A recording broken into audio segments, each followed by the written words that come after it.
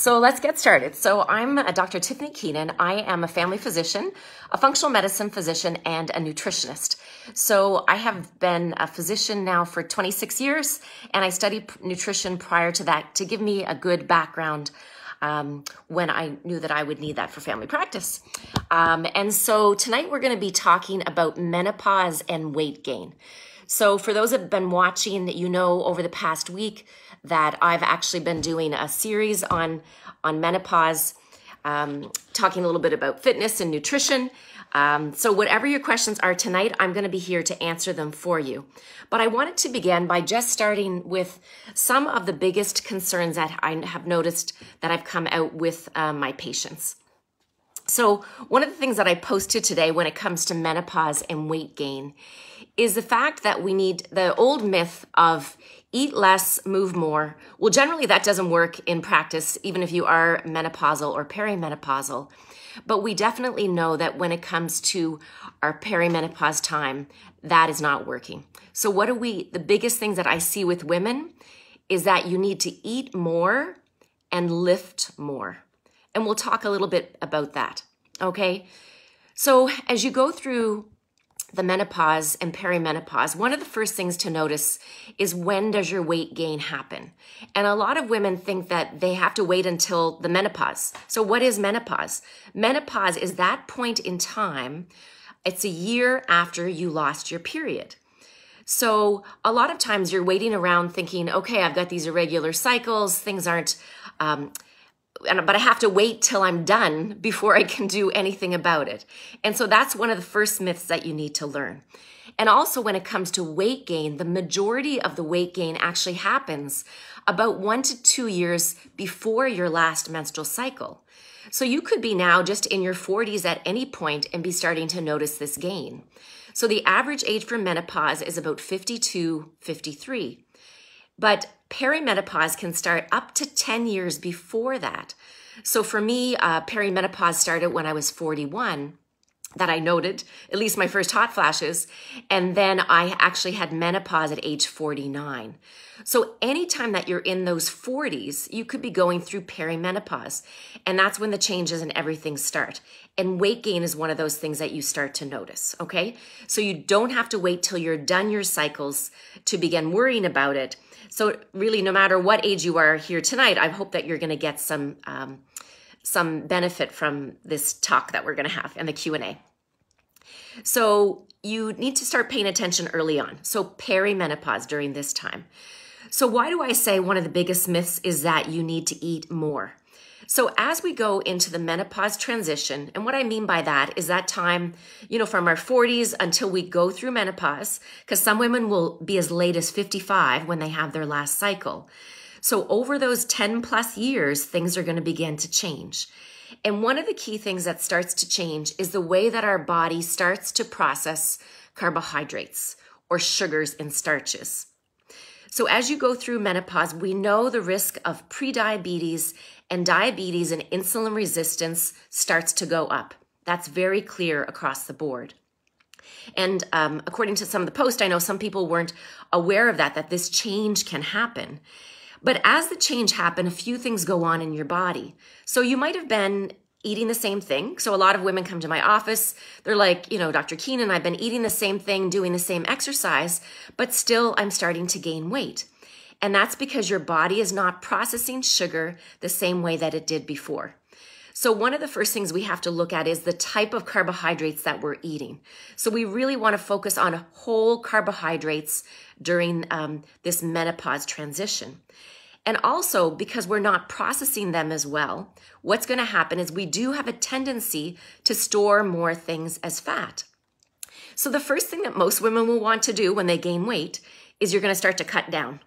And what do? You start cutting down on everything. But when you do that, you actually are cutting some of your macronutrients.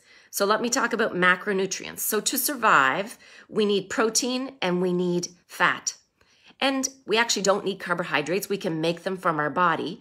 But generally, carbohydrates are one of our macronutrient groups. Okay? So protein, carbs, and fat. So when you start to gain weight, the first thing you're going to do is you're going to cut down on everything. And one of those key things that you cut down on is protein. So as you age, you need to begin thinking about protein, which maybe when you're younger, you don't think about it that much. You maybe eat a steak, a piece of chicken, maybe a little bit of yogurt, but that is not going to work for you as you go through the menopause transition. So why doesn't it work? Because estrogen and progesterone are going down.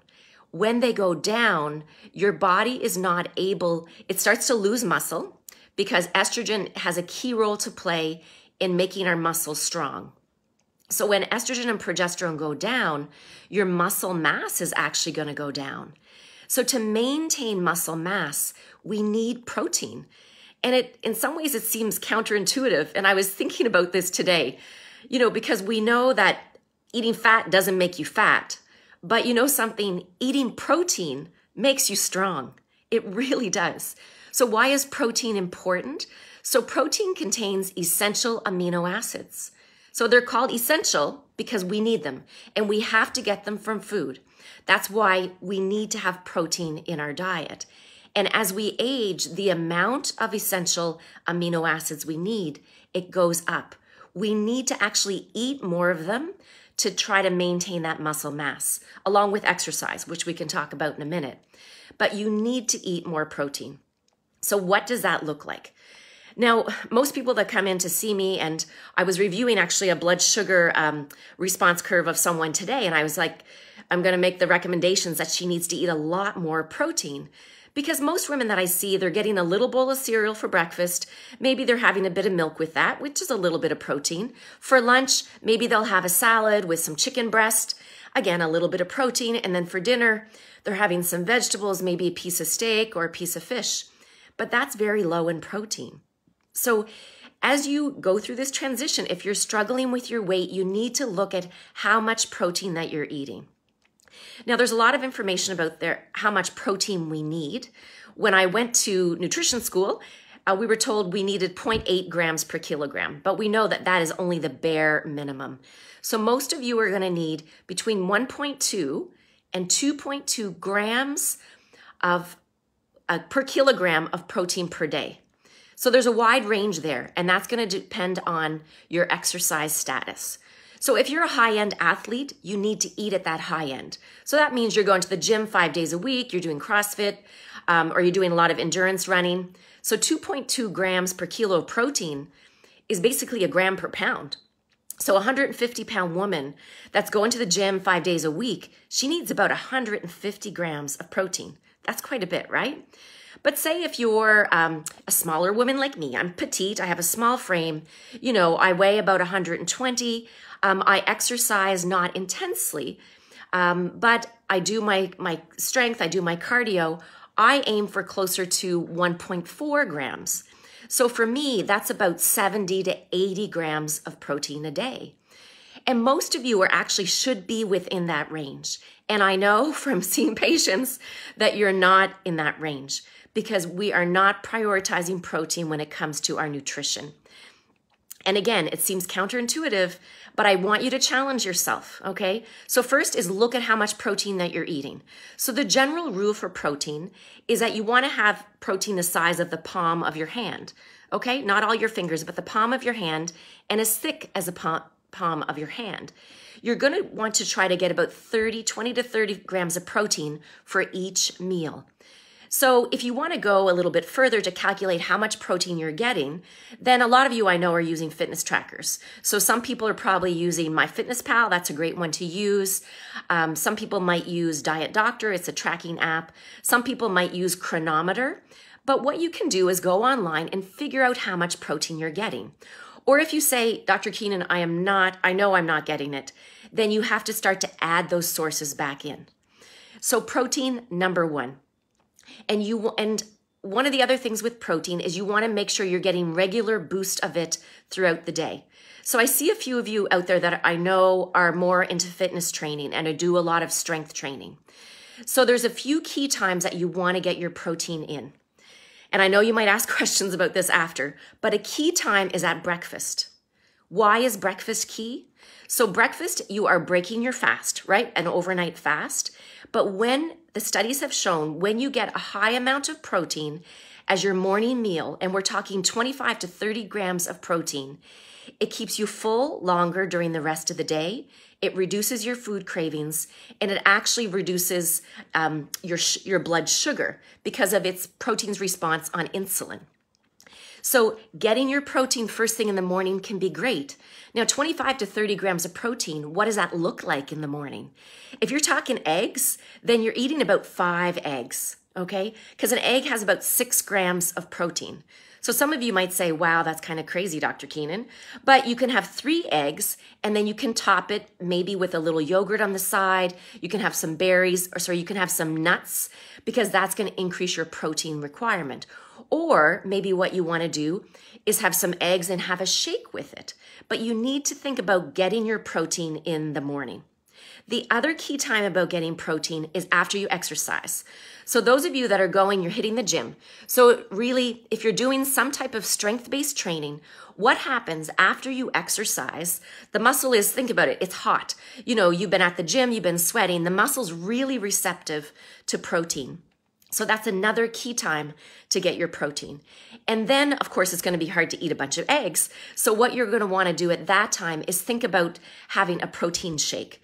Now, personally, I'm not a big fan of shakes, but over the past month, I brought shakes back into my life because I know for me, it's just harder to get that full amount of protein.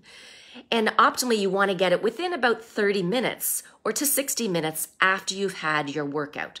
Because what's going to happen, that protein is going to go in the way that it's going to work to your muscles. Because remember, as you're going through menopause, you have less estrogen in your muscles. So you need to have something to help the muscle build up to get stronger. And that's where the protein is going to come in. Okay, so prioritizing your protein. And then you'll have your other, 2 meals throughout the day. Try to have, again, 25 to 30 grams of protein. And then you want to have protein at your snacks. Now, the other thing is the source of protein that you're having. And this is not a full nutrition talk, but we do know that animal sources of protein in general are more complete sources of protein. So remember I said that proteins were essential amino acids. So those essential amino acids are best to get from animal sources. You can get them from plant sources, but often you have to combine like rice and beans to get it. Now, there was a question today about hemp hearts because I posted that I really love hemp hearts. But hemp hearts are actually a complete source of protein that is plant-based. So that may be something that you want to add to your meals. Okay, so you're going to get protein. Animal-based is going to have more of those essential amino acids, but you can get it through plant-based sources as well. You still just need to watch it. The other key thing for those that are really into fitness is you want to get a source of leucine. So leucine is an essential amino acid, and it's really important, again, for protein muscle synthesis. And that's where branched chain amino acids, or BCAAs, come in. So a lot of people might take their BCAAs pre-workout or post-workout, but either way, you want to get those essential amino acids in. So I'm spending a lot of time on protein because I think it's the greatest problem that women have when it comes to the menopause transition when they're trying to lose weight.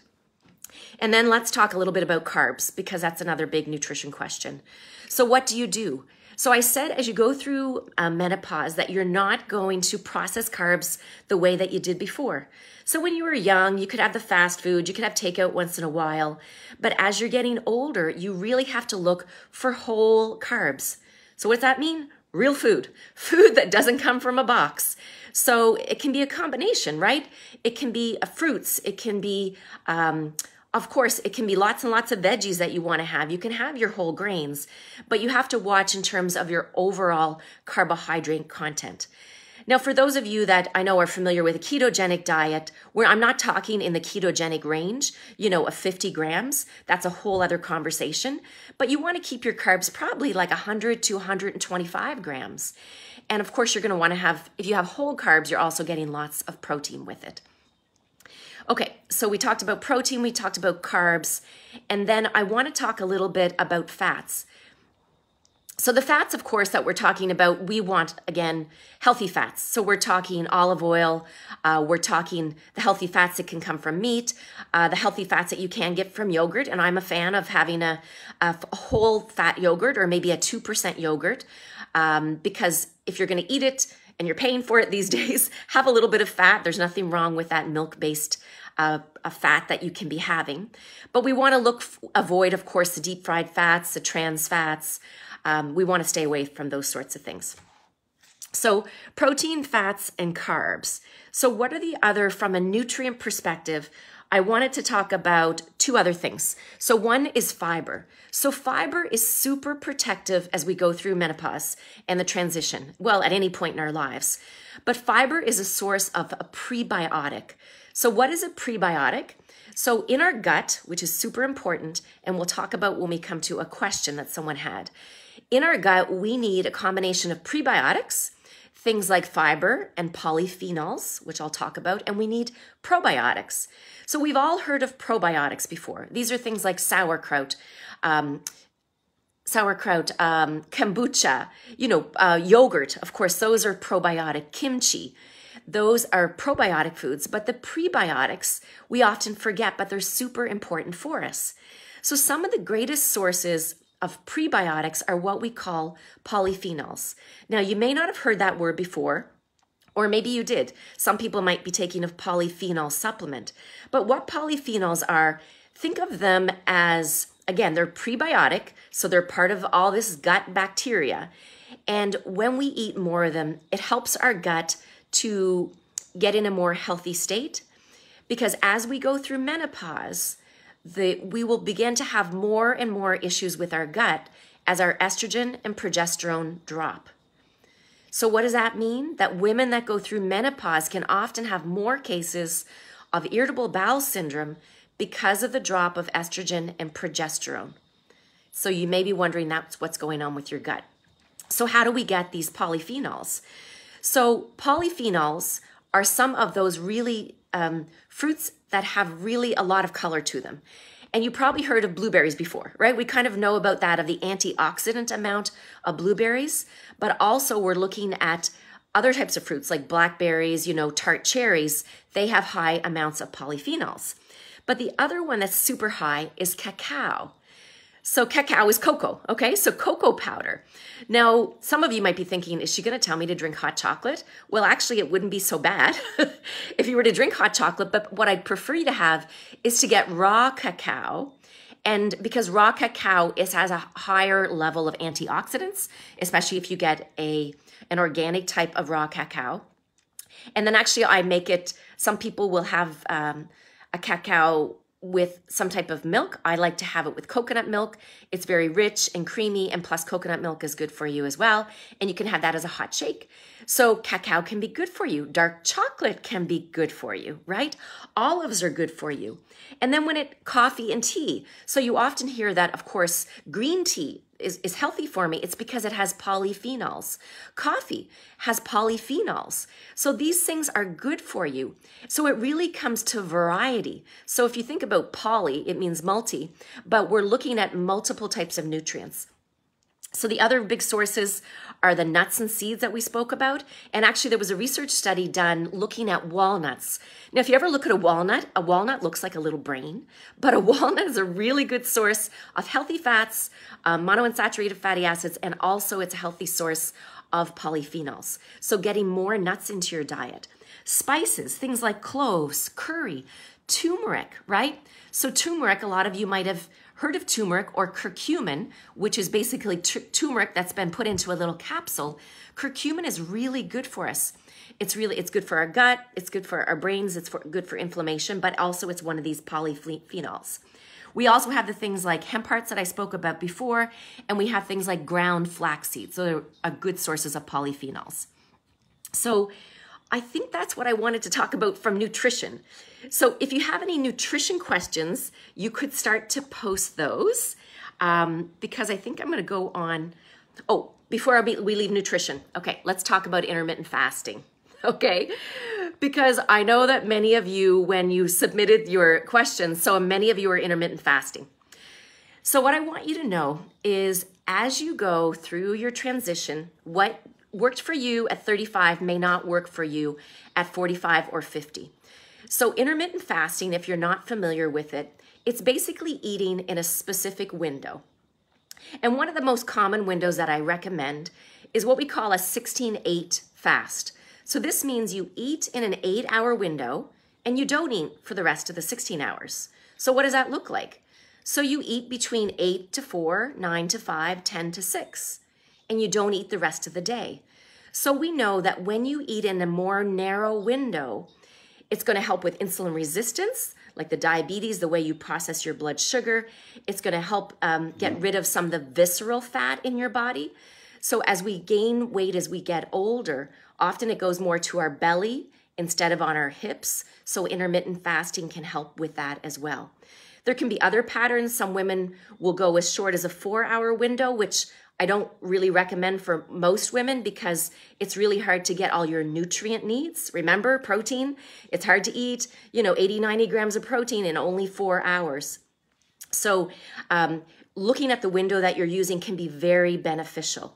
And if you've never tried intermittent fasting before, one of the things that you can start with is even a wider window. Even if you start with 12 hours, okay? And you say, I'm gonna eat between 7 and 7, and I'm not gonna eat any the rest of the time. Now, you're not gonna go wild and crazy between 7 and 7. You still wanna eat healthy food. But during those other 12 hours, so from 7 p.m. until 7 the next morning, you're not gonna eat at all. Now, there can be lots of different strategies for ways that we can use intermittent fasting as another. We can do different strategies. There's a product called Prolon, which I've done before, which is called the fasting mimicking diet. It's a way that you can fast with food, and we know that Prolon has studied that it's been able to reduce insulin resistance and diabetes, and it has very protective effects on the body. It actually can promote longevity. So we know there's lots and lots of benefits of fasting. But when you're in this time period, the one caution I would say is, are you getting enough food? So for those of you that are wondering, I've been fasting for a while and I can't lose the weight, then I want you maybe to start thinking about having breakfast and getting enough protein. Even if you try that for a couple of weeks, see if you're gonna shake your body up a little bit. The other thing during the menopause transition is we do need to sometimes shake our bodies up. So say you're doing fasting 5 days a week and maybe you're in an 8-hour window, then give yourself, like maybe a Saturday or a Sunday, give yourself the chance to eat a little bit more fun and break it up a little bit, because the body does need a little bit of shaking up from time to time. Intermittent fasting, nutrition, we spoke about that. So when it comes to, hopefully my phone is gonna last for the rest of this. The other thing that we'll start talking about and then I'll answer some of the questions, was the fitness that you need to do. Right, and I reviewed through that this week, but the overall fitness for those that didn't listen or weren't able to listen is that one of the things that I see so much, I get two ends of the extreme, okay, in my menopause patients. So I get some that are following every rule by the book. They're doing spin class, they're going to HIIT, they're going to Zumba, they're sweating it out. They are overtraining. This is one thing to think about. When you go through the transition, when you overtrain, what happens is it stresses out your body, it raises your cortisol, and then you can often lose your muscle mass. Because most of these women that I see that are training a lot, they're not getting enough protein because they're worried about eating food. So if you want to keep training like that, you really need to get your nutrient requirements up. Dr. Stacy Sims, she's an exercise physiologist. She's written a book just about this. So if you're an intense athlete, you have to be really smart when it comes to the menopause. But then I see some women as well that, they kind of go to yoga class once in a while. They like to go for a gentle walk, and then they're wondering why they're putting on 5, 10, or 20 pounds, when it comes to menopause. Because the other thing that you need to do, so you need to lift weights. Just as all those things I spoke about with protein, as you go through this menopause transition, if you are going to lose your muscle, I saw that myself, my muscle started going down, I was getting jiggly thighs that I didn't have before, and I needed to hit the weights. When you hit the weights, you need to start off, hopefully you can maybe get a trainer or go to the gym to get someone to show you how to do this. But what you want to do eventually is you want to do weights, you want to do few repetitions, but you want to lift heavy. So this is something that goes against what we've all thought. I want to do 12 to 15 reps. No, no, no. When you're going through menopause, you want to do maybe 6 to 8 reps. So you need to get yourself up to that stage. So you want to do weight training 2 to 3 times a week, a couple of sets, but only 6 to 8 reps. So you need to start lifting heavy. Maybe you say, I don't have weights, I can't go to the gym. Well, there's all kinds of body strength exercises. Push-ups, sit-ups, squats. These are great things that you can do at home. And it doesn't take you long before you start to burn out on squats. I can tell you that. So you need to do your weights. You need to cut back a little bit on your cardio. So those are some of the key points when it comes to cardio and your weight loss. And the other thing is to build in what we call exercise snacks. So there's been studies done that look at people that do go to the gym. They go for 45 minutes or they go for a run, but then they sit the rest of the day. Well, what happens? They've done a study and they put someone that was getting up every hour. They were doing 5 minutes of exercise versus somebody that went to the gym and did a cardio. The person that got up every hour did better. And that's because we need to activate our muscles during the day. So we call these exercise snacks. So what does it mean? Basically, you just get up and move around. It's the easiest thing that you can do. Even if you say, okay, Dr. Keenan, I can't go to the gym. I'm not going to do that. I can't strength train. But I will encourage you to if you're going to sit down, watch TV, if you're going to be on your computer, set a timer for 45 or 60 minutes, and then get up. Do some squats. Do some walking lunges, do some toe tip exercises, go against the wall when you're brushing your teeth. Any little time that you can add in an exercise snack during the day is going to be better for you, okay? Because we know all of the poor outcomes when we lose our muscle as we age. And then it doesn't even come about weight, okay? We know that you're going to get sick because what's correlated with you living a long, healthy life? Number one, it's your VO2 max, and we'll talk about that soon because I have a device that can measure that to really get you in a healthy zone. But it's the amount of skeletal muscle mass you are. It's how strong you are. That is going to help you live longer, and you're going to run into less problems with a lot of diseases when you stay strong and you stay mobile. All right, so we've got cardio, we've got strength, we've got intermittent fasting, we've got nutrition that we spoke about. And the other thing I want to talk about is just a little bit about your weight and body composition, because I know there's some people here from Miramichi that might have been up to the pound, maybe and had a body fat assessment done. This can be a really beneficial thing to start with if you're going to start an exercise and nutrition program. And I like to do this with my patients because many times you might have heard the word skinny fat. And what this means is you can be tiny, but you can have a lot of visceral fat. So visceral fat is the fat within our organs. And this fat is very dangerous. It's when you have more visceral fat, then you're going to be much more likely to have problems with insulin resistance and run into problems with prediabetes. So when you have a body fat analysis done, in particular the in-body scan, it can tell you where you're holding on to fat in your body and also where your muscle mass is. So if you're working with a good personal trainer, they can actually help you target certain areas to build up your muscle mass. But for most of you, we want to, the greatest muscle mass, of course, we have is in our legs, and that's a great area to get started. But it's just another little tool if you're looking for some type of encouragement to get that scan done. If you can't get the scan done, then stepping on the scale may not also be the best way because we don't know where this fat is coming from. So another way that you can measure is your waist to hip ratio. So basically taking a measuring tape around the biggest point of your hips, the smallest point of your waist, and it should be less than 0.8 because that means that you have a little bit more of a curve, but it means that you have less visceral fat. Because we know during the whole menopause transition, fatty liver disease goes up. It's much more increased during this time.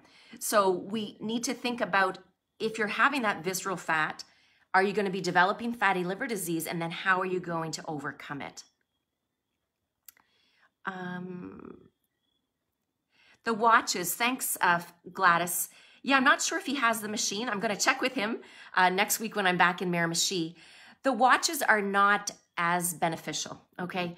Definitely body impedance when you're standing on a scale is a much better measurement. The optimal measurement is a DEXA scan, but there's none of those in New Brunswick. So I would say, and there's also the handheld scans that you can do. Some people will have a scale at their house, and I used to have an Omni scale, and it can be beneficial because you can standardize it to yourself. So you can get on the scale the same time each day.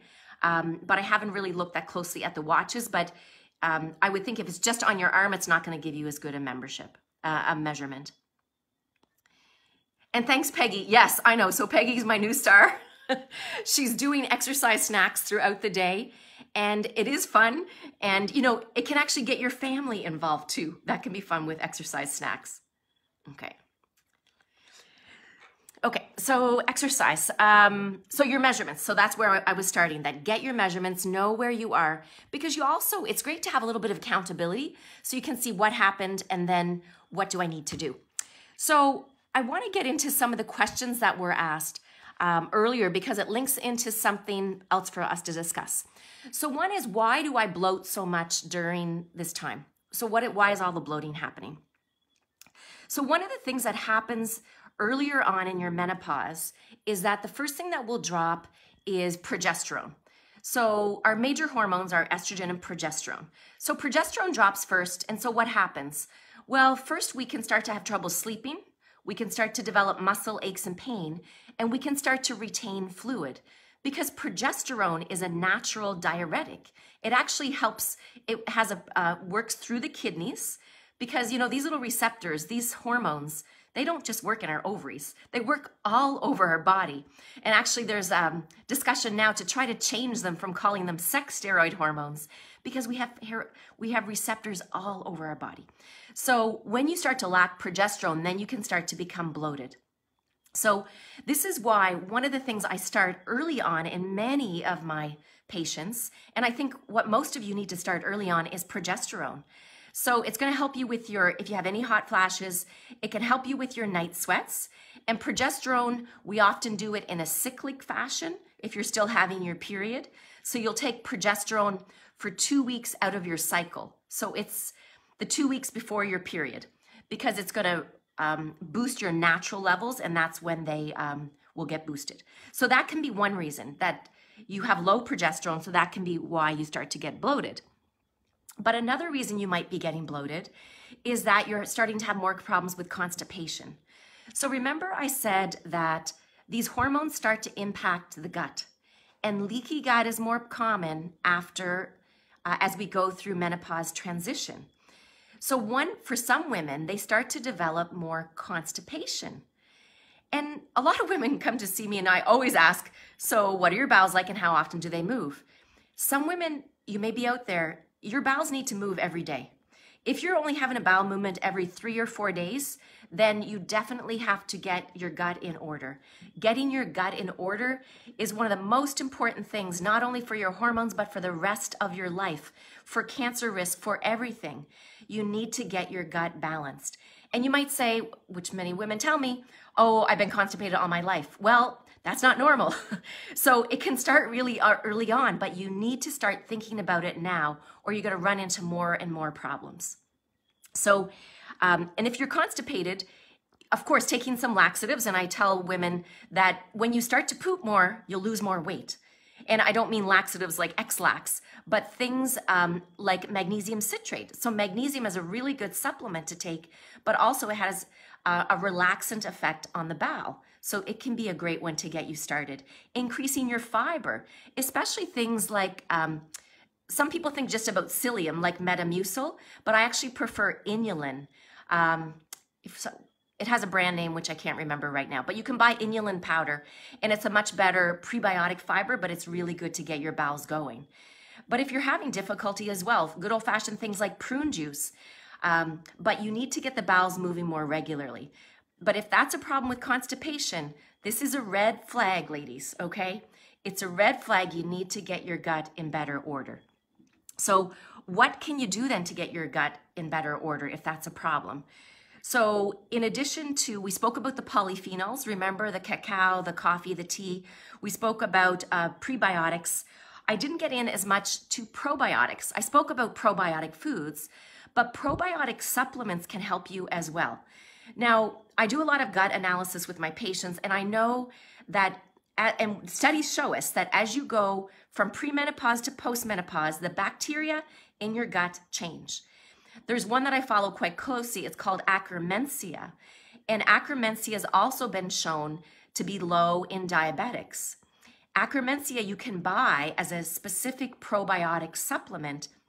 It can actually help regulate blood sugar, but it can also be very beneficial for your gut bacteria. Akkermansia is in some of the products that I've seen in the studies that were done for women during, as I go through menopause transition. So think about a probiotic. In Canada, we don't have Akkermansia. The brand name is Pendulum if you wanted to look it up. But you could try something like Align or a Megaspore Biotic. Megaspore Biotic, you probably need to buy it from Amazon. It's a really good quality probiotic. So that might be something that you may want to consider as well if your bowels aren't working very good, is adding that probiotic. And then another person had asked about, again, the irritable bowel syndrome that had flared during menopause. So the other thing that we start looking at is when we get down into the gut, digging deeper a little bit, and it's amazing the things that we can measure. When we do the stool analysis test, we can actually measure another enzyme called beta-glucuronidase. If beta-glucuronidase is up, you're going to have much more problems with your estrogen metabolism. So this is really important to know if you are kind of even in the perimenopausal age. So you have polycystic ovarian syndrome, maybe you've been diagnosed with fibroids, maybe you're having a lot of heavy menstrual bleeding, or been told that you have adenomyosis. Because if you're having those conditions, and if beta-glucuronidase is high, there are actually things that we can give you that can lower beta-glucuronidase in your gut, but can help you with your estrogen metabolism. Some of you probably heard a little bit about estrogen excess or estrogen overdrive. And so there's things that we can give to help overcome that, okay? One of those is calcium D-glucarate. It's not something that I think you need to go out there and buy, but these are things I want you to be aware so that you can actually say, what's going to be the best way that I can help to really get my gut and everything back in order. So, but the beta-glucuronidase, the only way to test for that is with a stool test. It's not done through hospital testing. It's done through advanced testing that you would have to get done through myself, a functional medicine doctor, or at a naturopath clinic. Someone else brought up the fact that they get a lot of leg and ankle swelling as well. And that again comes back to the role that that progesterone is a diuretic. And remember, it's going to drop during perimenopause. So you want to you may choose to add progesterone in as a menopausal hormone therapy. But the other reason that sometimes people get ankle and leg swelling is the amount of processed foods and sodium that they're eating, okay? Because if you're having a lot of processed foods, you're going to hold on to water. So that's another reason to make sure that you're getting a whole foods diet and that you watch the amount of processed foods. And then there was a case that was brought up that I wanted to review a little bit with you. So she says, I think just over 60 years old. So she had been on menopausal hormone therapy, she said, by her family physician. And then at 57, I believe it was her mother that was diagnosed with breast cancer. And then she had a breast lump when she was in her younger years, 30 years, I think, and had the lump out. So when she got to 60, she said, well, I don't think there's as much benefit for hormone therapy, so I'm going to stop my HRT. And so she stopped her HRT, and well, guess what happened? She was doing really well weight-wise, and then she put on the belly pouch, the little pooch that we get, right? The lower part of our belly. And so she asked me, what I thought might be going on. So the additional part of the story is that she also has a history of Crohn's, and Crohn's is an inflammatory bowel disease. So what happened? So she went off her HRT, she was on estradiol and progesterone, and she gained weight. So a few things here. So what did I tell her? I kind of said, think about going back on your HRT. So ladies, there is no age that you have to stop hormonal therapy. There was a study released just last month and it reviewed over 10 million cases of patients in America that were on Medicare. And these women were on menopause therapy after the age of 65. And after the age of 65, menopausal therapy was actually found to be protective of many cases. So menopausal therapy, and I'll specify, with estradiol, okay, transdermal, so that means a patch or estrogel, and progesterone was protective against breast cancer, protective against colon cancer. And of course, it's and also protective against heart disease. And of course, we already know it's protective against osteoporosis. So menopausal hormone therapy is safe. Go on. If you're on it, don't worry about stopping it. You can continue on hormonal therapy for the rest of your life if you're already on it, okay? So that's one thing that I said to her. The other is she noticed more inflammation. So why is that? Because estrogen and progesterone, when they drop, they cause more inflammation in your body. I see a lot of women that are diagnosed with rheumatoid arthritis, with lupus during the menopausal time, and that's because they've lost the anti-inflammatory benefits of estrogen and progesterone. So what does that mean? Maybe you need to think about, do I need estrogen and progesterone to help me? So I hope that answered her question, that she can stay on hormone therapy for a long period of time. And now the other part of the question, she said she did see the naturopath and there was some natural alternatives. And there are natural alternatives if you don't want to try hormonal therapy. Early on, I'll just mention a few things that you can try. So if you're early in your 40s, you can try Vitex or Chase Tree. So this will actually boost your natural progesterone and it can help many women. You can also get blends that have a lot of polyphenols. So kind of, you heard about evening primrose oil, it can be helpful, but Promensal, it's sold over the counter. It's a red clover oil. Estrovera is another one. And there can be other supplements. Femguard HT Plus is another one that can have these natural substances that will help you with menopause transition. But let's talk for just a little minute about the safety of HRT. So tonight was day 5 of our discussions about weight loss and menopause. And so what do we know about HRT and menopause? Okay, HRT, and weight loss. So we know estrogen, what does it do in our body? This was a great study. It was actually done in 2022, and I presented it to members of my group. So the effects of estrogen, it works in our brain, okay? So estrogen works really similar to something called GLP-1. And for those of you, you might even be on it, something called Ozempic. Well, estrogen works in a very similar fashion because of the receptors in the brain. So estradiol actually helps us with our cravings. So that's one of the ways that it works, which is the way that Ozempic works. And the other way that estradiol works, similar to Ozempic, is it helps with satiety. And that means it makes us feel full because it can change your gastric motility a little bit. And that's one of the ways that Ozempic works. So in my books, I would much rather be looking at estradiol than Ozempic when it comes to weight loss. And I know a lot of you out there might be thinking, well, I took Ozempic and I lost weight. You may have lost weight. When you start menopausal hormone therapy, you're having so many additional benefits beyond the weight, and Ozempic is not giving you that, okay? So think about that. The other thing, so when they looked at the studies with giving estradiol and progesterone, they were able to see there was less insulin resistance. So the study from 2020, the KEEPS trial, which was a large trial, they used topical estradiol and they used cyclical progesterone. They saw less insulin resistance. That means less pre-diabetes, less blood sugar, and less weight gain. Okay? So I want you to consider that as part of your toolkit as well if you're thinking about hormones, whether they could be right for you.